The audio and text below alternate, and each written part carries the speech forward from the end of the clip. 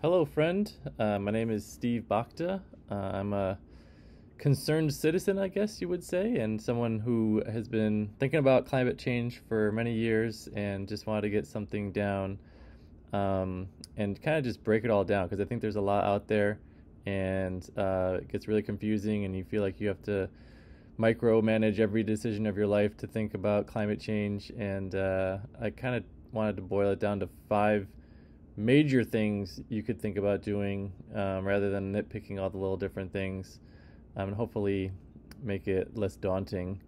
Um, I am a pediatrician and a parent, and someone that's just worried about this in the future, as you may be as well.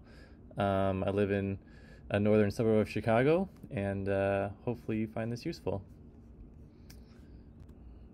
So if you're watching this, you probably are very well aware of all these different causes and effects of climate change, but I want to highlight the bottom here of kind of what we're worried about, or at least what I'm worried about long term, and that's how it's going to impact people in the long run over the next 100 years, and that's displacing populations, a lot of poverty. Really, this is going to really affect people that are poor more than anybody else. Obviously, there will be some deaths, hunger and malnutrition, and increased risks of just like potentially having more disease in the world, and food and water shortages, and who knows what else. I mean, it's hard to predict exactly how climate change is going to affect us. So I'm just worried about the dangers that it could result in.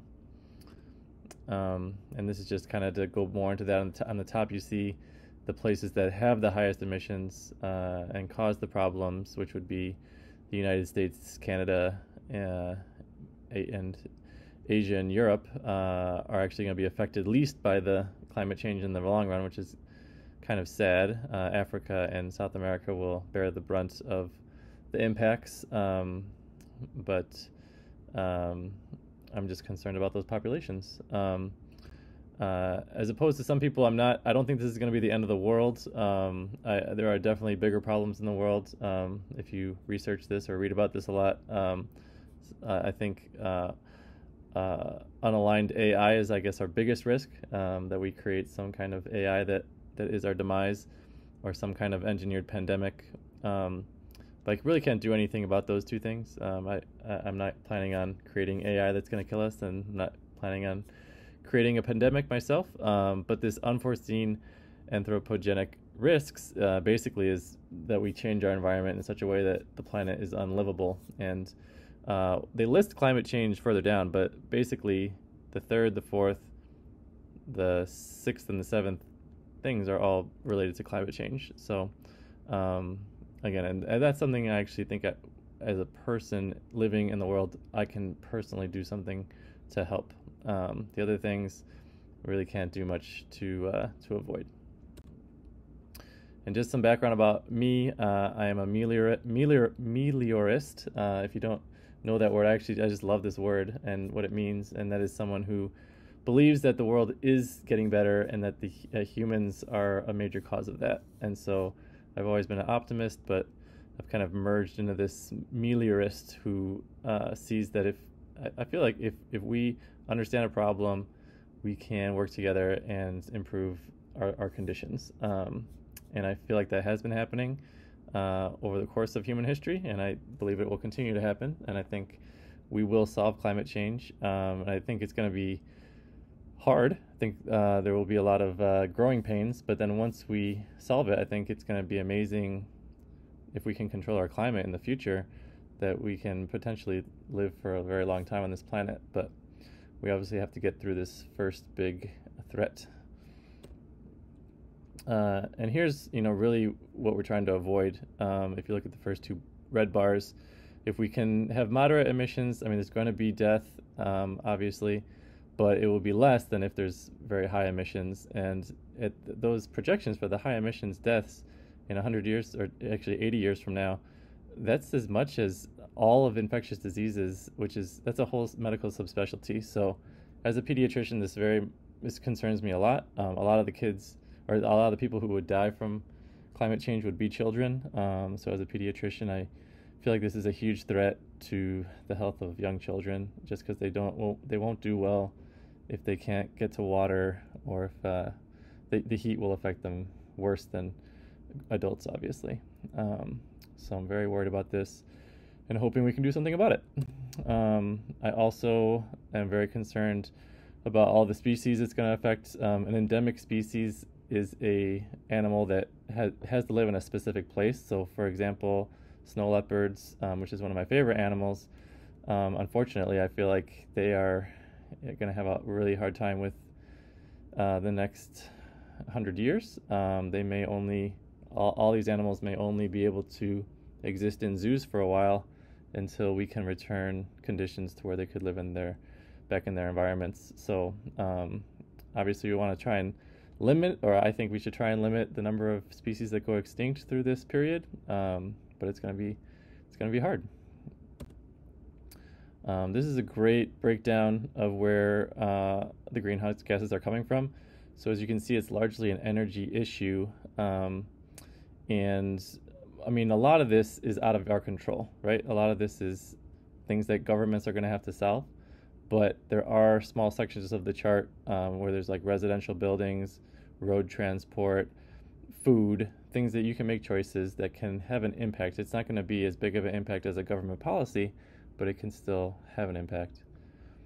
And then if you break it down by country, you see that China and the US are definitely major, in Asia, major contributors to the output right now, because those are the wealthier nations.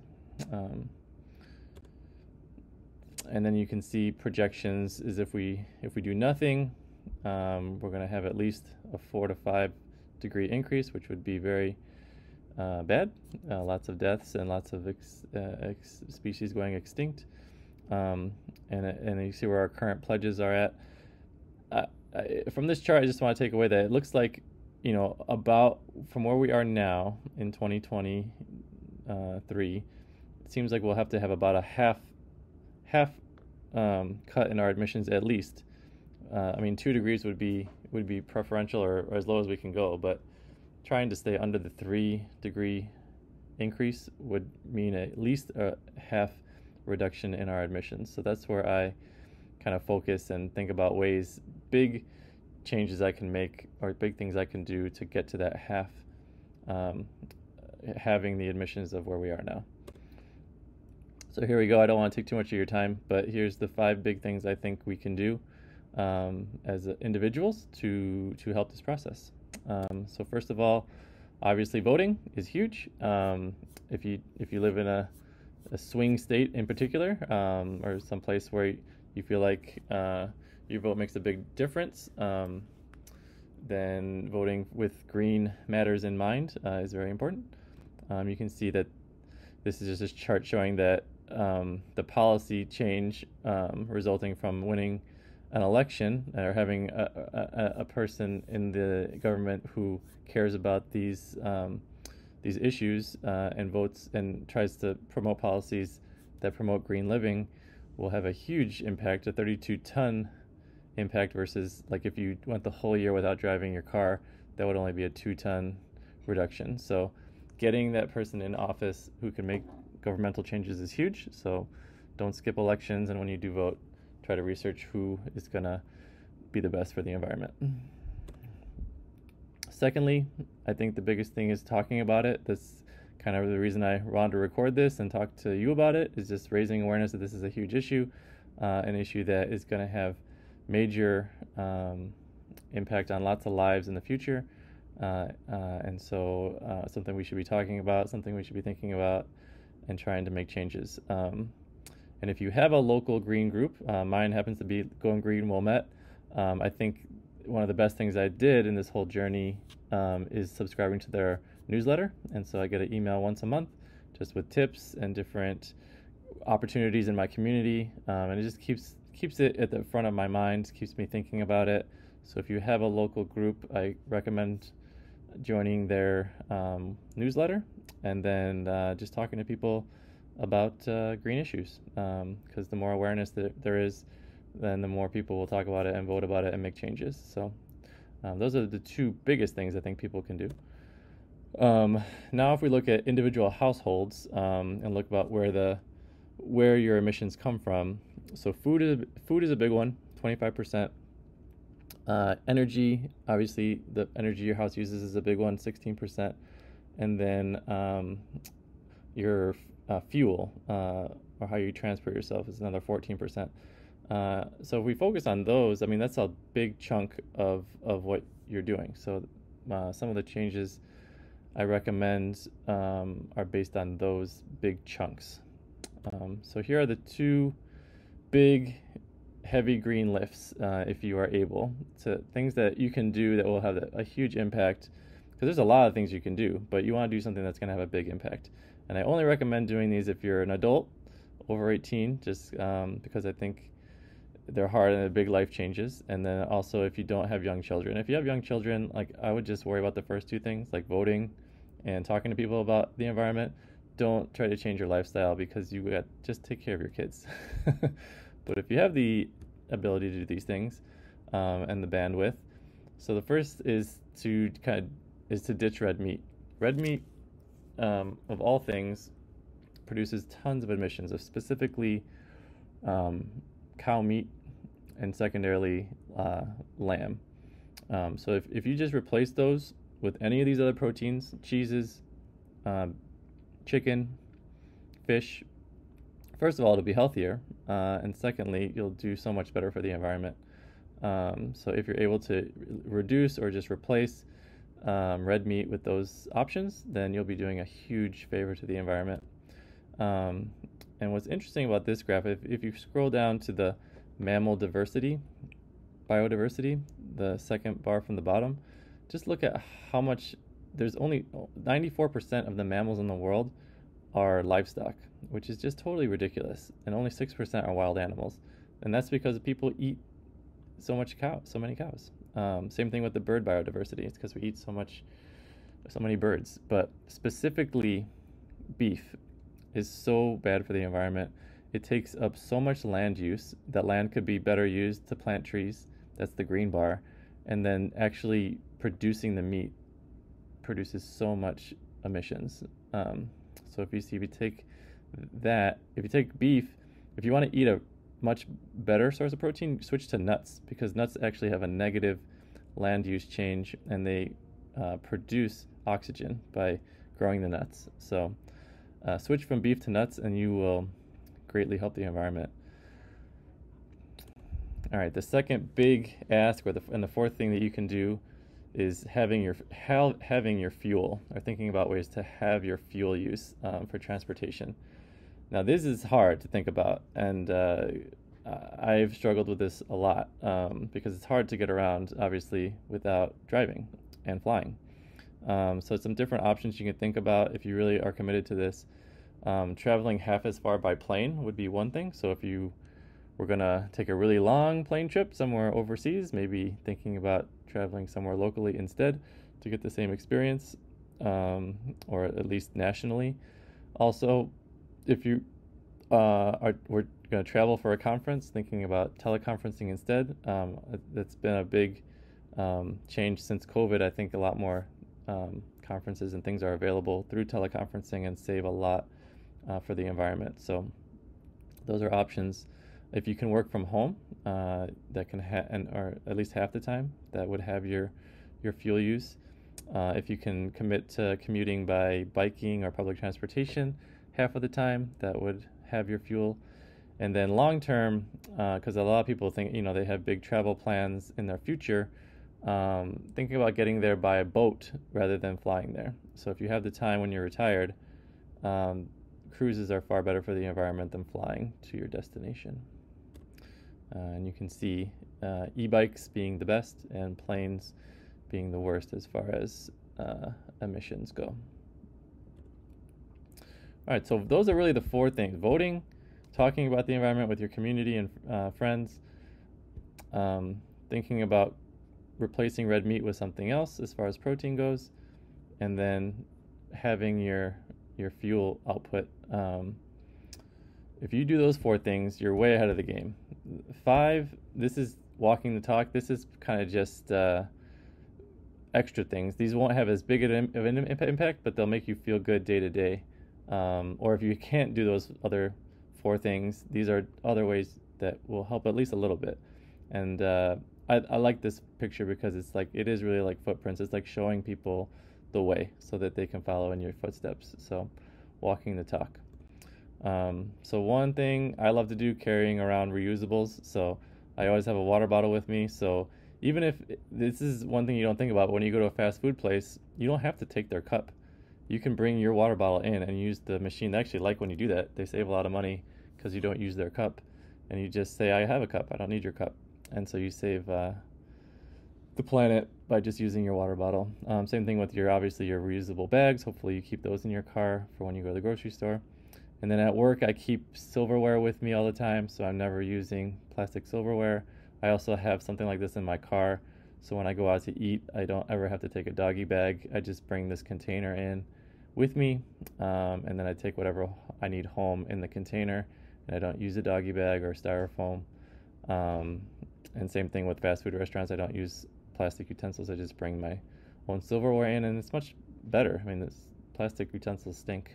Metal is much better. So always carrying reusables with you wherever you go is big. And then other people see you do it and they're like, oh, that's a great idea. At home, if you don't already have one, smart thermostats are great so that when you're not at home, you're not heating your home or cooling your home. It will save you a ton of money and save a ton of energy. If you use ComEd or whatever energy company you use, if you call them, they usually will send somebody out to look at all your appliances and offer you ways to save money and save energy. So I highly recommend you do that. If you have never done that, they will save you money and energy and help save the planet. For your appliances, obviously updating your appliances with really good energy efficient ones. I wouldn't buy something new if something's not broken, like use something until it's out of commission, and then when you replace it or have to replace it, buying an energy efficient one. When you wash your clothes, there's lots of detergents that will work with cold water now, so washing in cold water. Basically, hot water is really energy expensive, so trying to limit the amount of hot water you use. Also, heat to dry your clothes is energy intensive, so drying things on a drying rack is useful. And then not washing your dishes, just putting them into the dishwasher and running your dishwasher when it's full. With dirty dishes is the best way to do your dishes. And also, it makes it way easier. You don't have to scrub them. Just put them in the dishwasher. Most dishwashers work great. And anything that's left over, then you can scrub that off. But usually the dishwasher does a great job. This is a tricky one, but taking shorter showers and colder showers. 2 tricks I like to use is I play music during my shower, and I try to have the whole shower done within one song. And then I try to work out right before my shower, so my body temperature is already high and I don't have to use as much hot water. I just ended up taking a colder shower because my body's hot. Thinking about the services you use at home. So I do my own lawn maintenance and cleaning, but if you hire someone to do that, trying to hire people that have maybe use electric lawnmowers, use electric leaf blowers instead of gas-powered ones, people that use eco-friendly cleaning supplies, is just an option or something to think about. I love composting. I don't know if you are able to, but if you have a backyard composter, not only because it obviously reduces the amount of food waste you produce, but just because it connects you with the cycle of your food, and so you kind of are more aware of how much you're wasting. It also connects you with the environment because you take the compost, you put it into your garden, and you can grow your own food, which is really cool. And it just kind of makes you think about where your food comes from. So I highly recommend that, as well as just getting out in nature, walking around your neighborhood, walking around parks if you have them, just to connect with why do I care about this in general. So getting outside, composting I just love composting. It's amazing how much your food can just shrink down and turn into soil. So I highly recommend you start if you haven't done that. As far as gift giving goes, trying not to buy stuff. I mean, just stuff in general. We have so much stuff. So instead, try to gift people local experiences, like to a local show or to a local restaurant, rather than buying them something that they probably don't need. And same thing when a birthday's coming up for you or a holiday, like letting people know I'd rather have tickets to something, then you buy me something. That way people don't buy you something, then you just never use it. You've probably heard of reduce, reuse, recycle. But the number one thing you need to do is refuse. I think we are always offered free things and just junk that we don't need. So try your best to just refuse stuff first, then reduce what you need, what you do need. So trying to buy less clothes, just less of everything, everything material, and then reusing things. I like this picture of the glass jar because that's exactly what I do. If I'm done with a jar of jam, and then I just put it on the shelf and I drink out of it. And those are some of the best cups I have, actually. Obviously, recycling what you can't reuse. So whenever you buy something, thinking about its end product. So I like to buy glass and metal because I know those things will be easily recycled. I don't like to buy stuff in plastic packaging because I know it's going to be downcycled. Glass and aluminum tend to recycle much better. And then plastic, it's hard to avoid plastic altogether, but recycle what you can. And then plastic film, you have to collect that and recycle that. It's a process, but in general, just trying to cut back on everything, and then rotting or composting the rest. It's great.